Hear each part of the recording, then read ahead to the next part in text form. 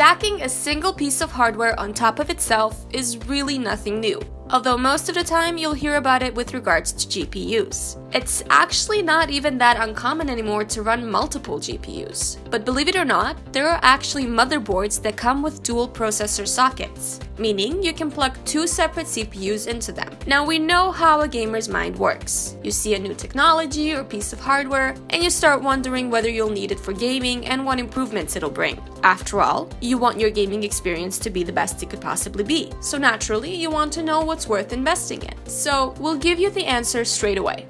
No, it's as simple as that. You do not need two CPUs for gaming. You just don't. There's no benefit to it. We've already made a video on how many CPU cores you'll need for gaming, and in this video we've said that you only need 4 CPU cores at the moment. These are your i5s and your Ryzen 5s, so you don't even need an i7 for gaming on a single GPU. That said, dual processor motherboards are definitely not a gimmick. They have their target demographics, and we'll spend the rest of the video talking about what it is they bring to the table, so stick around if you're curious.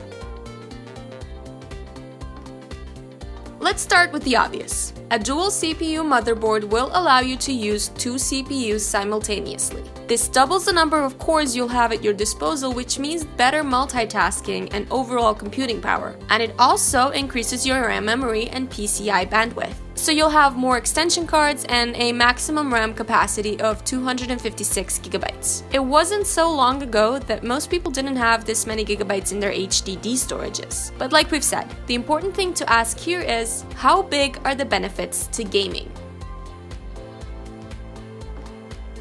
When it comes to running games, the CPU does many things. It controls pretty much everything that's going on in the game. Enemy AI, actions and reactions taking place in the game world, reading and loading assets from the storage, all of it gets processed in the CPU. But while this may sound like a lot, most modern multi-core CPUs can accomplish this rather effortlessly. The most important thing that the CPU does is it tells the GPU what to render and when. And this is why you need to make sure that your CPU is good enough to push your GPU to its limits. If there's a big computing power gap between these two pieces of hardware, then a portion of your GPU's capacity will literally be doing nothing because the CPU cannot keep up.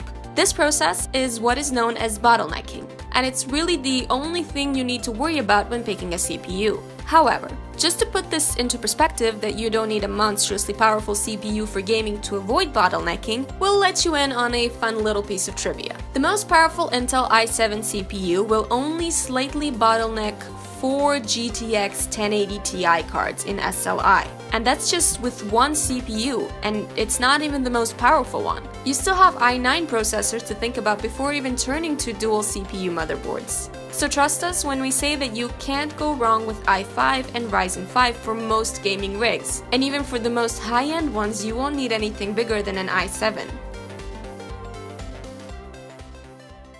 Next, let's take a look at what role RAM plays in all of this and how much of it you'll need for gaming. Whenever you see a loading screen, what's actually happening is that your CPU is reading game assets off the HDD and SSD and loading them into the RAM. This is because the RAM has insanely faster read speeds than HDDs and SSDs. Most people know that RAM is stupidly fast, but you rarely hear the actual numbers. Consider this. If a modern HDD has a read speed of around 100 megabytes per second, and it does, this isn't hypothetical, and most SSDs read approximately 500 megabytes per second, how fast do you think RAM is? Well, a modern DDR4 RAM module running at 3200 GHz, which is the gaming standard right now, has a data transfer speed of 25 gigabytes per second. But let's get off the hype train for a moment. If a game is properly optimized, it will run absolutely smoothly on 8 gigabytes of RAM. You could also make an argument for getting 16 gigabytes of RAM for gaming to future-proof it.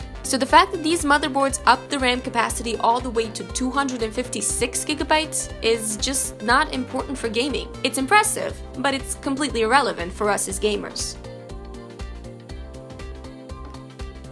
And the last perk of these motherboards is that they come equipped with additional PCIe slots. These are just used for graphics cards and a wide range of expansion cards. But again, this really isn't all that important for gaming. It's mostly used by servers that need to process massive amounts of data, and like we've said, the latest i7 will just barely bottleneck 4 GTX 1080 Ti GPUs, so a regular ATX or eATX motherboard will have more than enough slots and bandwidth for gaming.